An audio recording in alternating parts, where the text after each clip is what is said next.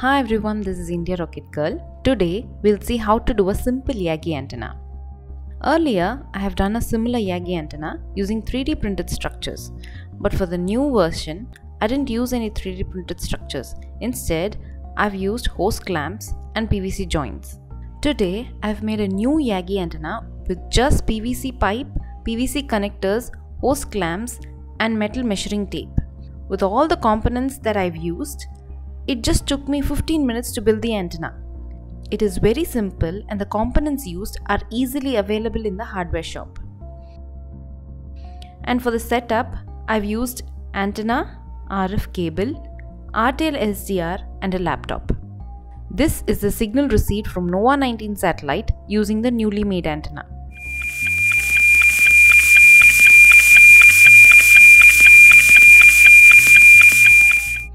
This signal is from METEOR M23 satellite using the antenna. From these, you can see that the performance of the antenna is very good. Now let us see what Yagi antenna is. This is the antenna designed by two scientists, Yagi and NOAA. For the design, I have considered 3-element Yagi antenna. The bottom one is the reflector, the middle one is the dipole, and the top element is the director. These three elements have to be made using conductors. The center boom can be a conductor or a non-conductor. In this design, I have made a center boom using CPVC pipe. The director is a single conductor. The dipole is not continuous. It is split into two halves and the RF cable is connected to the two halves of the dipole. The reflector is a single conductor. Let's see the antenna design. I have designed the antenna for 138 MHz. So, the wavelength lambda is C by f, where c is the velocity of light. Accordingly, the wavelength turns out to be 217.4 cm. There are online calculators to get these measurements. Here, all the measurements are fractions of the wavelength. Let's get to the construction of the antenna. Components required: 5 meter metal measuring tape, a 3 by 4 inch CPVC T, 3 by 4 inch CPVC 4-way junction 2 numbers, 3 by 4 inch CPVC pipe 4 feet in length, 1 inch hose clamp 6 numbers, a ratchet wrench to tighten the hose clamp, hacksaw blade to cut the PVC pipe,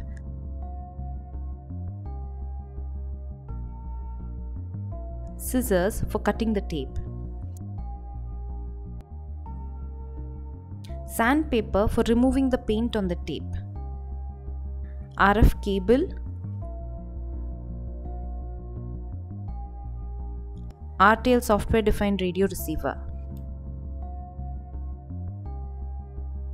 NanoVNA. This is optional. I've used it for measuring the antenna performance. This is Smith chart. This is also optional. The first step is to cut the PVC pipe as per the measurements.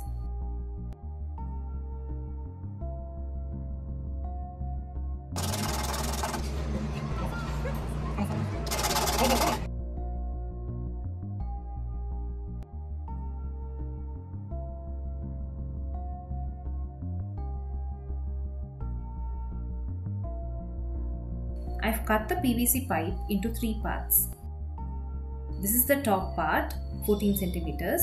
This is the middle part, 50 centimeters. And this is the part for holding the antenna. The next step is to cut the metal measuring tape as per the measurements. The first is the reflector, which is 107 centimeter. Second is 1/2 of the dipole, which is 51.5 centimeter. Third is another half of the dipole, which is 51.5 centimeter. Fourth is the director, which is 100 centimeter. I am writing on it for identification.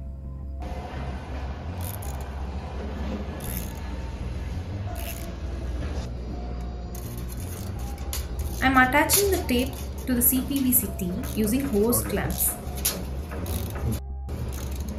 Don't use screwdrivers. It will hurt you very badly.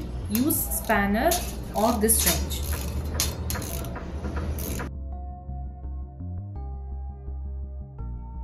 This is how the joint looks after tightening the hose clamps. I have removed the paint on one edge of the dipole element for soldering the RF cable to it. This is how the dipole looks. As you can see, the RF cable is connected to the two arms of the dipole.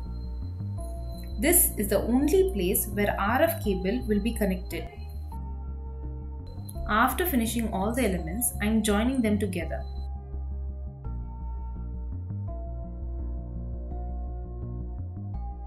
You have to be very cautious while handling the metal measuring tape. It might hurt you. The 3-element Yagi antenna is ready. Testing the antenna using NanoVNA. I measured the performance of the antenna using NanoVNA. I'll talk about it in the upcoming video. The same evening, there was a NOAA pass and I went out to track the satellite.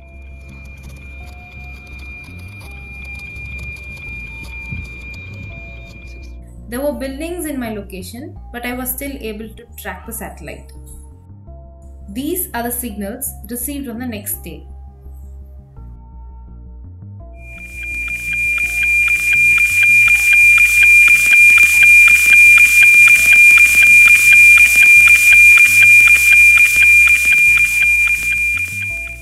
Yagi antenna is a directional antenna, and the director and the reflector aid in increasing the gain of the antenna. I want to define polarization for this antenna. Polarization is defined as the orientation of electric field vector. This antenna can be used as transmitting antenna or as receiving antenna. To explain polarization, I am assuming the transmitting case. So if a signal is fed through the RF cable, the electric field will be parallel to the elements of the antenna. When I am placing the antenna horizontal to the ground, the antenna is horizontally polarized. And when I am placing the elements of the antenna vertical to the ground, the signals are vertically polarized.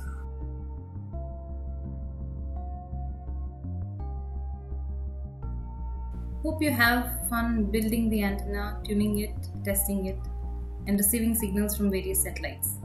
Best regards, India Rocket Girl.